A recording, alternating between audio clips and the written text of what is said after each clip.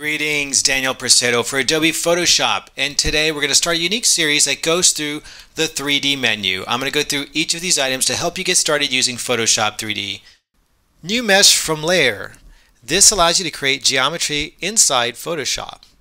There's Postcards, Mesh Presets, Cube, Cylinder, Donuts, Hats, Pyramids, Depth Maps, and the last one here, which is grayed out, is Volumes. The postcard allows you to create a very simple geometry. Let me go ahead and turn this layer on. It's one of my wolf drawings here. The postcard is a very simple 2D mesh. As you can see, it allows you to move it around, kind of like a postcard or a billboard. Let's go back in time. You can create several different objects for this. For example, if you want to do a soda can comp, there you go, Instant Werewolf Soda. These are all available inside Photoshop, the shipping version. These are not extras, they're inside the app. You can actually create collada files and you can add them so that they would appear here inside your presets. You add them in your presets folder. That would be another tutorial.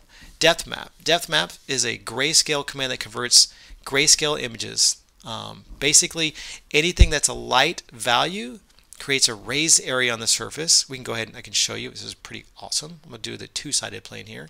And anything that's dark creates lower areas. So you see all the dark areas are lower and the light areas are higher. And this is just bizarre looking, right? But that is the depth map grayscale.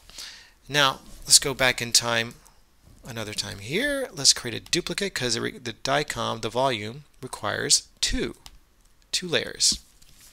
Let's go ahead and select these two.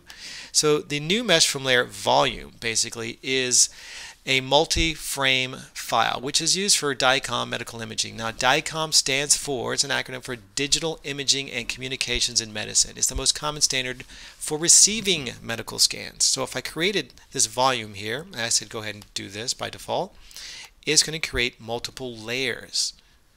It's a file that contains multiple layers or slices or frames which represent different layers of a scan. So if you have DICOM files, we can read them.